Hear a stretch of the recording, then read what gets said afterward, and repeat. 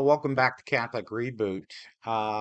Today is the feast day of Saint John the Baptist de La Salle, a very great saint and the founder of the Christian Brothers Order. Before I get into that, though, I just want to give a Pope Francis alert. Um, he had come out with a book um, called Let Us Dream. Okay. The liberals are always great with these dreams. They're all dreaming. We had Obama dreams of my father. And this idea that when the Pope writes a book, uh, what he has to remember, and I said this in other episodes, who is he speaking on behalf of when he writes a book? He's speaking on behalf of himself as a person. It's got absolutely no standing as any part of our faith, the deposits of our faith, the doctrine of the faith. Why? Because he's just like anyone else writing a book. Now, why is this dangerous? Because he's not like anyone else. He is the vicar of Christ. He represents Christ here on earth. And he needs to remember that everything he says, people listen to and may be confused that what he's doing is instituting something we as Catholics need to believe. So I'm going to cut to the chase and tell you, don't buy the book. It's garbage. It's pure garbage. But I'll give you some highlights on why I'm going to tell you not to waste your time, because I don't think it'll do anything in a sanctifying way for you. Matter of fact, it may even make you question your faith. Okay. All right. So he's using these same terms that a lot of politicians and government officials are using, this build back better. And they're all using COVID as this new religion to build back better, new principles, new ideology, right? And when they say they need a new principle, which what Pope Francis had said is Christ dares us to make something new. Really? I thought Christ said he made all things new, right? Is he daring us to make things new? I mean, when we look at the antiquity of the Catholic Church, um, what was wrong with it? What do we need new, Holy Father? What is Christ exactly daring us to do new? Well, let's go back to the 1960s when all these Vatican II popes decided that they were speaking on behalf of Christ and that he wanted all things new. They changed our liturgy, right, and sacraments. They changed it all. They um, they changed the canon of the Mass. They changed canon law. They changed the calendar, liturgical calendar. They changed the prayers at the end of Mass that were nothing but edifying. They changed how you canonize a saint. Um, and they changed the whole structure to the College of Cardinals, right? So, real good changes, right? Okay, Catholic Church is doing so much better because they thought that Christ dared us to do something new. This something new has destroyed the church and brought it to its knees. But now, as a good liberal, they double down. They never get called out on all their failures. They just keep going. And so now here comes Pope Francis, and he praises he praises a guy, Herdelin, who was a writer who actually favored the French Revolution. Okay. How can a pope praise anyone that would have thought the French Revolution was a good thing? It destroyed the Catholic Church in France. It made France a free Masonic country, right? Why? Because it followed the same somewhat principles of the United States. Always equality, fraternity, and liberty. This is the sign of liberalism and Freemasonry. They want these three pillars, these three principles. What does Pope Francis talk about in his Let Us Dream? He said things like, people need to work in a form of fraternity for the common good of man. Hmm. Matter of fact, I dare you to find any mention of God and Christ in this book. No need. Freemasons don't need Christ, right? What else does he do? He says that we need to look at the mockery of ethics of the past. We need to look at the mockery of ethics of the past. So ethics at the very forefront, ethics are a good thing, right? I mean, to be ethical is good. Oh no, to him it was a mockery because we really weren't practicing our ethics. Okay, so let's throw out the ethics because people at times, remember, liberals always generalize. They take the exception and they make it the general rule. He's a very good he's very good at that, right? And then focus on this whole idea of fraternity. So he basically in the book points to someone that favored the French Revolution and its Masonic ideals, and then he repeats them as his theme under Let Us Dream. Now, what else does he do? Okay, now here, this is a pope. Okay, so what he says matters. Words matter when you're supposed to be representing Christ. But as a pope, he doesn't have the right to come in and destroy the traditions of the faith. He can't do that, right? He has to uphold these traditions. And when he says words, he's got to speak words that uphold the tradition. What am I talking about? When you use the term martyr, what does it mean? It means you're dying for your religious belief. I walk down the street, somebody comes up to me, puts a gun in my chest, and says, "Give me your money." I say, "No." Boom, he kills me. He murdered me. I'm not martyred, right? Same guy walks up, puts a gun to my head, and says, "Renounce Christ." I said, "No." Boom, he kills me. I'm a martyr. You follow me? There's a difference. Pope Francis calls all those that died because of COVID or in the defense of COVID are martyrs. So goes all these great martyrs of the church who actually died for the faith. Now COVID. You see what they're doing with this COVID? And by the way, this is why they're shutting anybody down that comes against COVID. It's the new religion. It's the new reset. What they're doing is this build back better if you want to just take all the words apart and put them back together. What it is a reboot on culture. They want to wipe everything else out and start over. Now, we got the head of the Catholic Church assisting them in his terminology of building back better through these kinds of comments. Pope should never use the word martyr unless he's referring to somebody dying for Christ or the faith, period. All right. All right. And I know a lot of Novus Ordo say, well, you must have misunderstood. This is the problem with this guy. We need a translator every time he opens his mouth or writes a book. That's not what popes do. Popes are clear. Okay? The reason I have to watch them is I got to protect my church. It's my right as a Catholic, and I'll die for this church. And if it means that there's a pope that's going to try to take down Christ's church, I'm going to go after him. Why? Because I'm a Catholic. I have the responsibility to defend the church of Christ, the only true church. So this ecumenicalism isn't enough to destroy the Catholic Church. Now we got a new religion that just came in. It's not Protestant, it's COVIDism. I can't tell you how ticked off I am. They let these books go out into the public, right?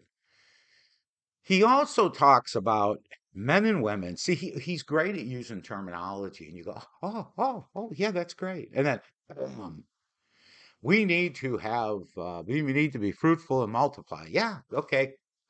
Hey, we kind of covered that over the last 2,000 years. Glad you said it, because now it must mean more because you said it. Oh no, he's got to make it better. He refers to men and women as co-creators. This guy has absolutely no love for God. The only one that could create life is who? God. He's the creator. What do we as human beings do? We procreate. We don't co-create. See how he fuzzies up the lines? This is a pope using these terms. Men and women are co-creators. Oh, now we're equal to God. Thank you, Francis. Really making me feel like a good Catholic now. You know, I give him credit for one thing he wrote in the book, and he spoke against usury. Okay, which is it's terrible today. I mean, these payday loans and stuff like that, it's terrible. People are in debt forever. Great. However, what he's supporting when he brings all these groups together are the very big bodies that are creating this usury environment. What do I mean by that? You know, you see so many people getting into the markets and everything. I never got into them. You know why? Because as part of my profession, I was in the back rooms with a lot of these publicly traded companies. I wouldn't trust them with my money. Why? Because I don't know what they're going to do. They're going to do everything for a profit. They're going to consolidate. They're going to merge. They're going to grow. I'd rather take my money and go to a startup business, give them my money so that they can start up a business because I know at the root of it, it's going to be good and they're going to employ people. And there isn't going to be all this culture learning that needs to go on, right? So when Pope Francis talks about usury, go the whole distance, buddy. Start talking about the culture that's being created in the corporations and the stock market that is anything but Catholic. It's anti Catholic. Don't touch one piece. If you want to come out boldly, come out completely and start attacking what these multinational corporations are doing. Okay, I'm sorry. This episode is about St. John the Baptist de La Salle. It's just, I got to give you the Pope Francis alerts when they come across because I see so many people so concerned about what are they saying about Trump and what's going on in the Senate and the Congress and what's going on with these re-elections. Forget that. Look at your church. Look at that drama going on. Get your head in the game. Focus on your church. Country, go to hell. It's going to just be another republic that's going to fail. Look, we're going to get hurt. What are we going to get hurt? What are we going to lose? We're going to lose our house. Focus on the church because they're trying to lose your soul and the soul of your children. Focus on these prelates and be like these great saints and fight, fight, fight to save your Catholic Church. Don't give in. I feel sorry for anybody that tries to convert to Catholicism because it's like this ideal. Like if you ever see a Hollywood movie, when they show a Catholic church, they don't show a Novus Ordo church. They show these beautiful cathedrals. They show people praying. They show the priests in the vestments. Very Catholic, right? When people convert, that's what they're converting for. They're converting for what? The traditions of the Catholic faith. This is what they're converting. They're not converting for this liberalism. They're trying to look for an order in their life. And the Catholic Church, in its great traditions, antiquities, that's what it's about. So anybody that wants to convert to Catholicism, first thing I tell them is don't go to any Novus Ordo church. Please. I'll pick somebody for you because you may as well stay where you're at until we can clean up our church. And that's our responsibility as Catholics. I don't know if you know that. It's not this, we got to stop this indifferentism. It's almost like a new theology. Oh, well, oh, well. That's the new thing. Instead of saying amen at church, everyone should go, oh, well, because they'll put up with anything. Stop being indifferent Catholics. Start fighting for the traditional Catholic Church and start letting your priests and your bishops know. Write the Pope. I've written Rome many a times. What are you doing? We are fighting a culture that is apostate and you're helping them. I'm fighting for my kids and my grandkids right now. This guy's going out talking as if he's got no responsibility. I hate to say it. He's got to go. He will destroy this church. They give him any more. It's worse than Biden. You put Biden, Obama, and Pope Francis in the same room and they'll call each other brothers. Fight, fight, fight. Pray to the great saints. Say the rosary because we got a long road ahead. And like I always say, all you non-Catholics, for whatever reason, come back home to the Catholic Church and help us fight. Okay? Be good followers of Christ in his church. Come back and help us fight because we're really losing the battle. So now let's talk about St. John the Baptist de La Salle. Thank you very much. Okay, so let's have a happy moment and start talking about the wonderful St. John Baptist de La Salle. Being in Chicago, we always think of De La Salle High School, great school.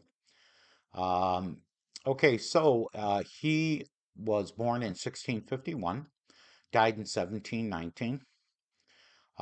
He had complete dedication to what he saw as God's will for him, right? So it completely dominates the life of John Baptist de La Salle, and I'll refer to him as Saint de La Salle. Uh, he was the founder of the Brothers of Christian Schools, or the Christian Brothers. So, for any of you that are familiar with the Christian Brothers wine, believe it or not, that order did make a fine wine to help defray costs. He was canonized in 1900, and in 1950, Pope Pius XII named him the patron saint of school teachers. So, if you're a school teacher, a special prayer during the day to St. John Baptist de La Salle. He was born to a nobility or noble family in Reims in 1651, as I said before. And after a very pious youth, was ordained a priest at the age of 27. Once he received his canon, it was said that you could see him at the altar, and that the view of him at the altar was so sufficient that even unbelievers immediately received the faith because they could see he believed in the real presence of our Lord, which means what? He believed when he was consecrating that the transubstantiation was there, right? So he wasn't clowning around. The people would wait for him to come from church and they would consult him. As all the good, holy, saintly priests, that was usually the case. His life was marked by a rule that he set for himself, which was to maintain perfect regularity in all his duties. So he's very orderly. He became interested in the creation of what they call gratuitous schools for poor and abandoned children. He himself was invited to help in their education, and he did so. And after directing the teachers for about 4 years, he decided to join in with them. So this was kind of this movement to have the priests involved in the education. Uh, he was opposed by most of the people of the city because they didn't feel that it was befitting of a priest. It was too humiliating for a priest, especially of a cathedral, to be involved in the education. His spiritual director was a virtuous Franciscan, they say, minimum priest, who encouraged him, saying that for teachers whose vocation is to aid the poor, is to walk in the footsteps of Jesus. So he basically supported his actions and stood up for him, and said that the only suitable inheritance is the poverty of the Savior, right? So St. John Baptist divested himself of the patrimonial wealth, the wealth of the family, that he still had control of. And then when he took on the religious vows with other co-workers, he just said, "That's it. I'm done with this." And you really have to stop and think about this. You've heard this about like St. Francis. They gave up big money. So anybody today says, "Well, maybe later." It's like the rich man came to Christ and asked him, "I've followed all the laws. What more should I do?" He said, "Sell everything you had." And the rich man walked away sad, right? We just can't help it as humans. We like that security that's there. The great saints just chucked it. They realized it was a detriment to their faith and commitment. And I would also say it's a detriment to the church when it gets too rich. Um, they said his tender and paternal charity soon sanctified the house and the laborers. Peace reigned, and the members of that new society loved one another sincerely, right?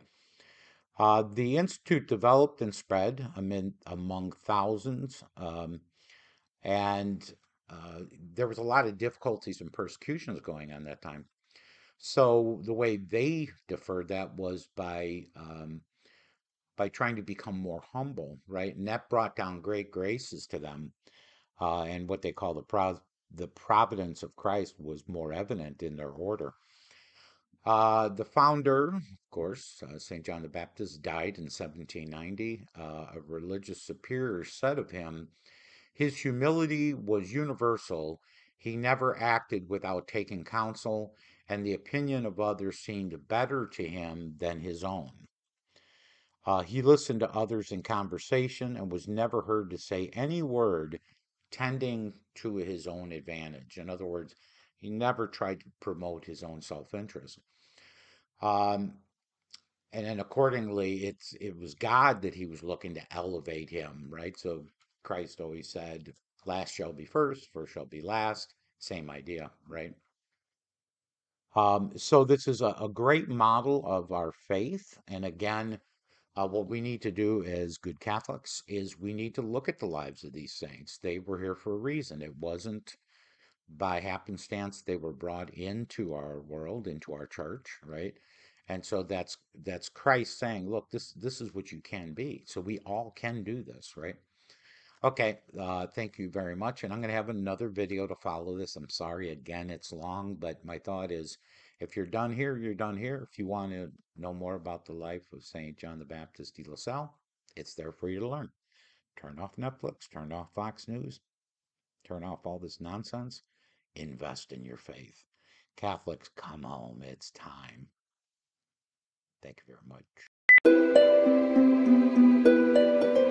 St. John Baptist de La Salle established a unique group of lay religious men dedicated exclusively to education, the Brothers of the Christian Schools.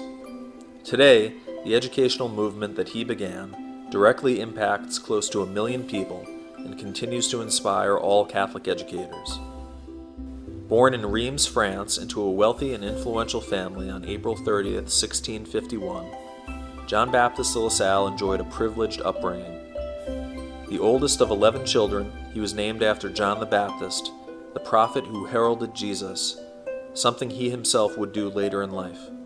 De La Salle would become the herald of Christ, bringing the good news of the gospel to poor children all over Europe and eventually to the world. At first, De La Salle was tutored at home, and then received a formal education at the Collège des Bons Enfants in Reims. He decided early on to become a priest. In 1670, at the age of 19, he moved to Paris so that he could study at the Sorbonne, the University of Paris, while residing at the prestigious seminary of Saint-Sulpice. But when his parents died 18 months later, De La Salle became responsible for the family estate and his 6 younger brothers and sisters, so he moved back to his hometown and completed his studies there at Reims University, which no longer exists. He was ordained a priest on April 9, 1678 at Reims Cathedral, and he earned a licentiate in theology in 1676 and a doctorate in 1680. Just 3 weeks after his ordination, his close friend and spiritual advisor Nicolas Roland died. In his will, Roland asked De La Salle to oversee a group of nuns that Roland had formed and established in Reims. They needed guidance to attain official recognition from civil and church authorities. De La Salle took on the task and in the process learned much about the poor and about the educational situation in Reims. In March of 1679, De La Salle met Adrien Niel at the sisters' residence, a layman who had worked in Rouen providing education for poor children for many years. When he learned that a wealthy widow, who was related to De La Salle, had asked Niel to consider founding a charity school for boys in Reims, De La Salle invited Niel to stay at his home so that they could consult with others in the town on how to start the proposed school. De La Salle's help was effective, and the school was soon opened. Before long, a second wealthy woman in Reims told Niel that she also would endow a school, but only if De La Salle would ensure that her money would not be squandered or wasted. De La Salle agreed, but somewhat reluctantly. Gradually, and without really being aware of it, he found himself being drawn onto a very different path that would take him into the world of the poor, a world of disadvantaged students, uncultured teachers, and parents chronically oppressed by poverty. De La Salle knew that the teachers of these new schools in Reims were struggling, that they lacked leadership, purpose, and training, and he found himself taking steps to help this small group of men with their work. He invited the teachers into his home for a retreat and some basic teacher training, and later he moved into a new house with them, and the community became known as the Brothers of the Christian Schools. Before long, the brothers became concerned about their future stability and financial security. It was easy for De La Salle to talk about trusting in God's providence. After all, he was a wealthy man by birth, whereas they were poor, with no skills and no prospects. If the schools should fail, they would be back on the streets. In 1683, De La Salle began to give away his wealth to help the poor of Reims and beyond. In the winter of 1683-1684, he used the bulk of his family inheritance to feed the poor during a particularly severe famine. He gave away his entire fortune, and so quickly and irrevocably joined his brothers in real poverty. Now they would all be fully dependent on God alone. God, he said, led him in an imperceptible way and over a long period of time, so that one commitment led to another in a way that I did not foresee in the beginning. Church authorities were suspicious of and resisted this new form of lay religious life, and the educational establishment resented the brothers' innovative teaching methods and their insistence on educating people regardless of their ability to pay. But the small community was by now operating a good number of successful parish-based schools for the poor in and around Reims. In 1686, the brothers professed their first vows at Notre Dame Church in La Salle. Later, the brothers opened schools in Paris and throughout France. De La Salle and the brothers would face many challenges, controversies, and setbacks, including legal battles with those who saw the tuition-free schools as a threat to their livelihood. But the mission and the work continued. In the year 1691 in Paris, money was in short supply, and many brothers left. The situation seemed bleak, but De La Salle, Nicolas Voyart, and Gabriel Drolin made what has come to be called the heroic vow, that they would live and work together to establish this society even if they should have to beg and live on bread alone. John Baptist de La Salle and his brothers succeeded in creating a network of schools throughout France that featured the teaching of reading in French instead of Latin, which was the norm, students grouped according to ability, the integration of religious instruction with secular subjects, and well-prepared teachers with a sense of vocation and mission. De La Salle also pioneered programs for training lay teachers, Sunday classes for working young men, and one of the first institutions in France for delinquent youth. In 1715, De La Salle left Paris and retired to Saint-Yons in Rouen. There he continued to write, to teach novice brothers about prayer, and to minister to prisoners. 4 years later, racked by asthma and chronic rheumatism, his health declined. As he lay dying, he was asked if he accepted his sufferings. De La Salle responded with the last words that he will ever say, "Yes, I adore God guiding me in all the events of my life." John Baptist de La Salle died on Good Friday, April 7, 1719, age 68. His life's journey had taken him places he could not have imagined 40 years earlier. De La Salle was buried on Holy Saturday in a side chapel of the local parish church, Saint Sever. Since it was Holy Week, the more solemn funeral rituals were delayed until the following week. Throughout Rouen, and soon throughout the society, word spread, the saint is dead. And what is his legacy?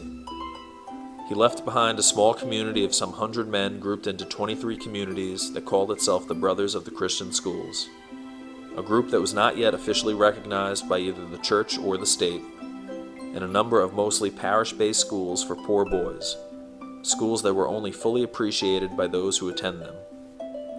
But the impact of his life, work, and influence was just beginning. Today, 300 years later, there are approximately 6,000 Christian brothers and 77,000 lay colleagues participating in over 1,000 Lasallian ministries spread around the world, serving almost 1 million souls, most of them children. De La Salle's charism, educational spirituality, and extensive writings inspired Catholic educators not only in his own time, but continues to inspire educators from many different traditions today. St. John Baptist de La Salle was canonized as a saint in 1900 and was named the patron saint of all teachers in 1950.